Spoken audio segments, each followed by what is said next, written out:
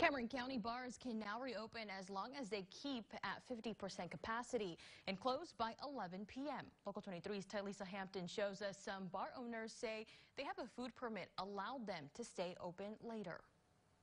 The first week we had, like HPD law enforcement came in, but they were very cooperative. We explained that we do have a food permit, and they didn't give us any trouble. They okayed us to be open, past that curfew time. Owner of The Point, Dylan Dowie, knows about the guidance Judge Trevino put in place, but he has a food handler's permit allowing them to keep the doors open. But they try to remain respectful. And especially weekdays, we do close at 11, like 12 o'clock around there. But weekends, just because of the demand of people trying to come in, we try to oblige them and, do it safely. They do still have to stay within 50% capacity. Fortunately for us, we did get a food permit, so we were able to open up a little bit early, but we do have to go with that 49, 51%.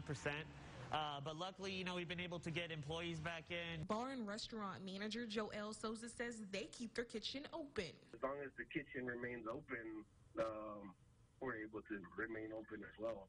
Over here in Cameron County, for the most part, all the venues have already adapted to